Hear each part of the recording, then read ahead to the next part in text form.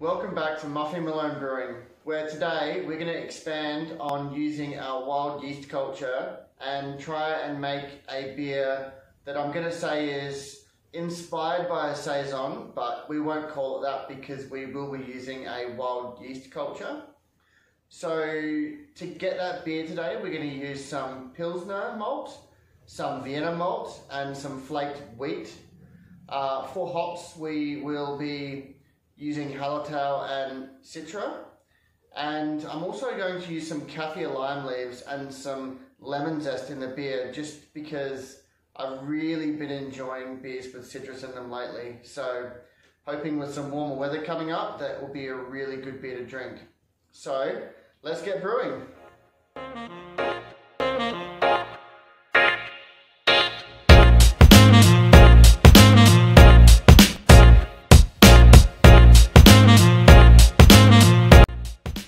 For this beer, I'm mashing in at 65 degrees Celsius.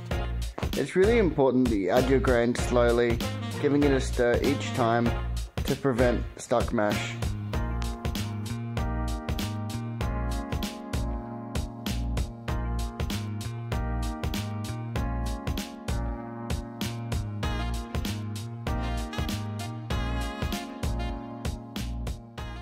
So while we're mashing away, I wanted to talk a little bit about how I achieved a yeast culture that with a sourdough starter that's good for brewing beers.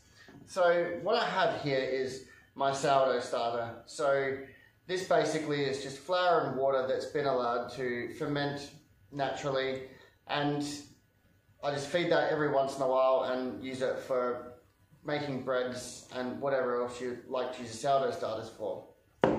So what I have here is my yeast culture that I use for beers. So because most people, when they just use sourdough starter in their beer, they've had some not very good results from it.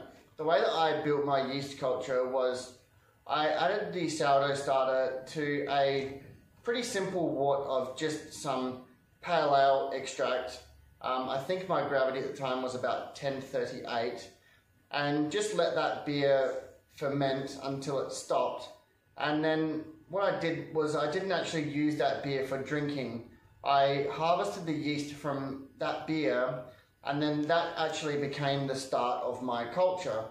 And this beer will actually be my 4th time around on using this culture.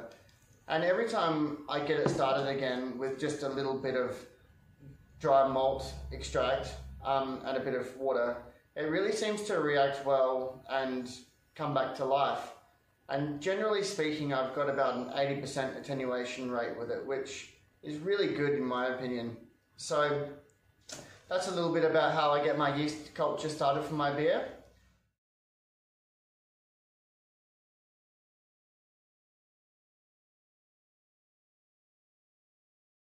Once at the boil, 4 grams of halertau hops are added for 60 minutes. After 30 minutes, our second addition of halertau is added. With 10 minutes left in the boil, sugar is added along with Kaffir lime leaf and lemon zest to offer the beer some good aroma and flavour. Once cooled, the wort can be transferred into the fermenter. Using this method is a really great way to aerate your wort before pitching your yeast.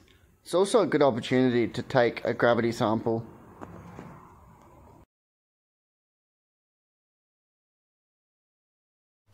Finally, our yeast culture is pitched.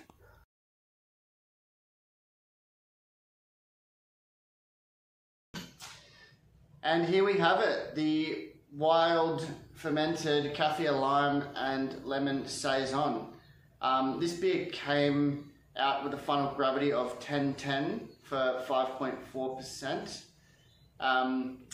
In terms of the appearance of this beer, it is stunning. I really love it. I'm also really happy because it's quite clear, which is something that if you've seen one of my other videos where I used raspberry, it just didn't really clear up even with a bit of age on it. So to see some clearing in it is really awesome. I also conditioned this in bottle as well, which could have made a big difference. So It's like super fizzy. I don't know if you can see it in there, but I really like that. I do like my beers quite fizzy, so that's awesome. In terms of the aroma, it really does smell like a saison, even though I didn't use a saison yeast.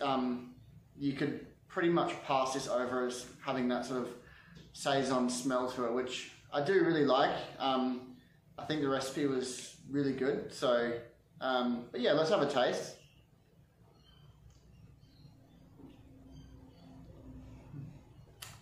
So in terms of the flavour, once again, has all the right characteristics that you would want in a good saison.